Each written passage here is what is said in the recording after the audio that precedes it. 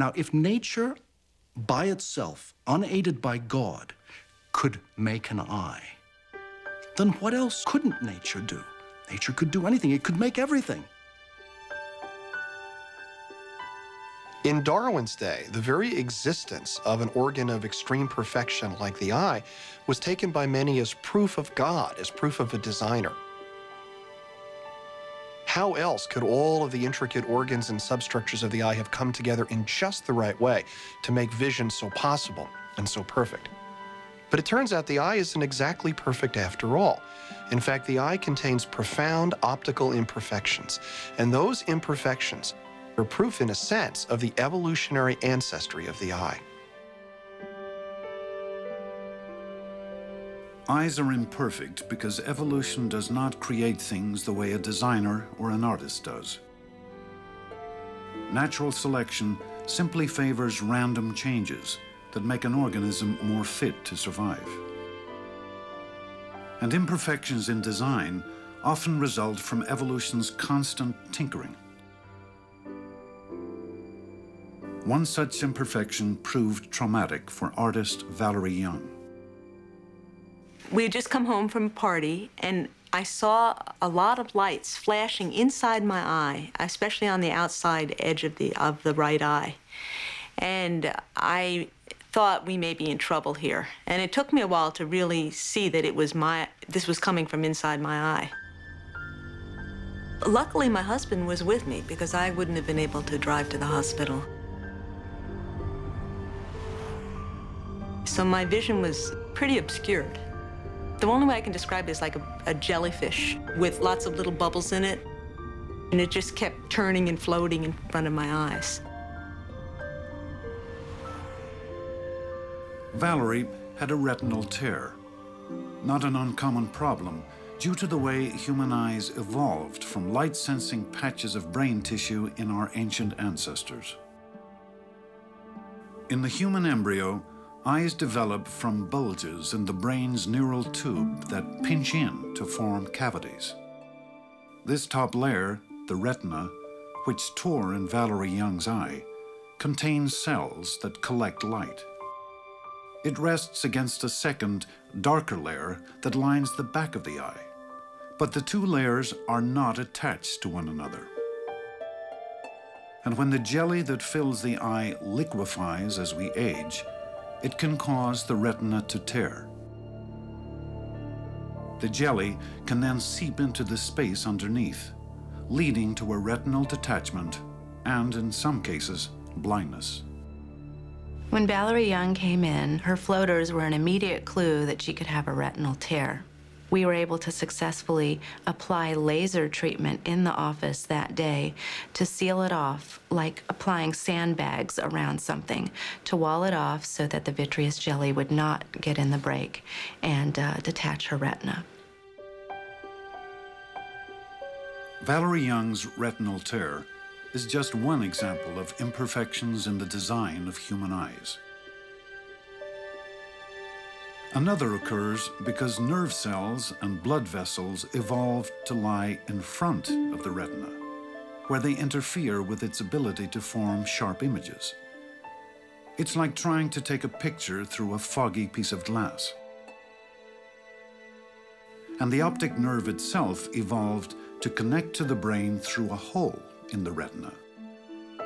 So the eyes of all vertebrates have a small blind spot, right near the middle of the visual field. Evolution starts with what's already there, tinkers with it and modifies it, but can never do a grand redesign. So even the eye, with all of its optical perfection, has clues to the fact that its origin is of the blind process of natural selection.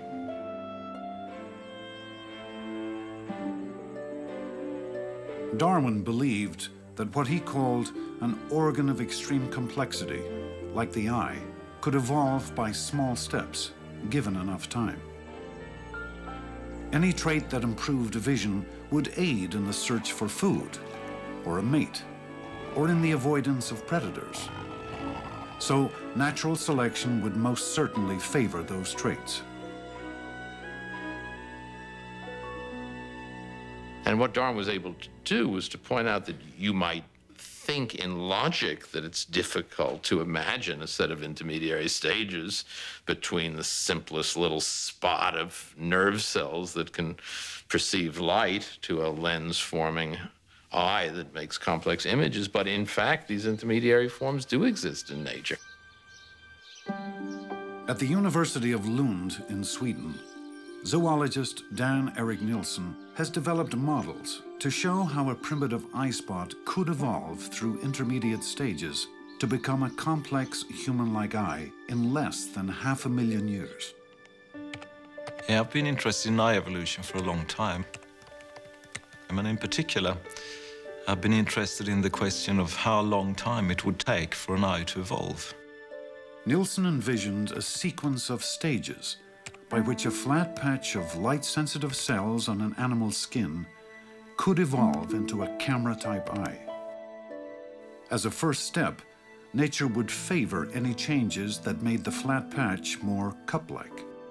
As soon as you've created even the slightest depression in the center, it means that the edges of the cup will actually shade light from parts of the environment.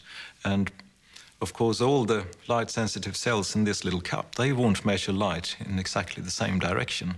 So already this cup has some pictorial information. Another model demonstrates what a primitive cup eye can do.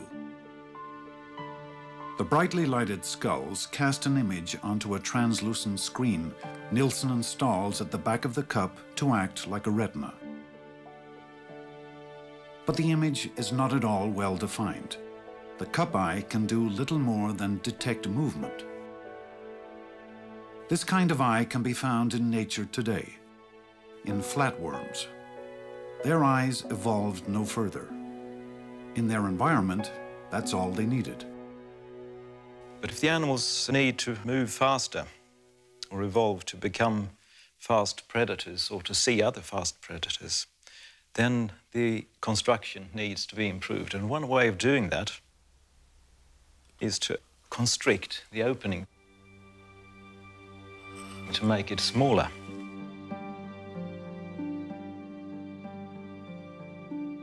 That's just what happened to creatures like the chambered nautilus. Over thousands of generations, natural selection favored those with slightly more constricted eye openings, which focus light more sharply. This worked well, up to a point.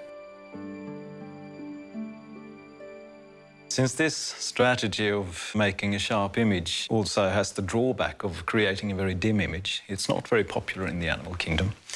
And there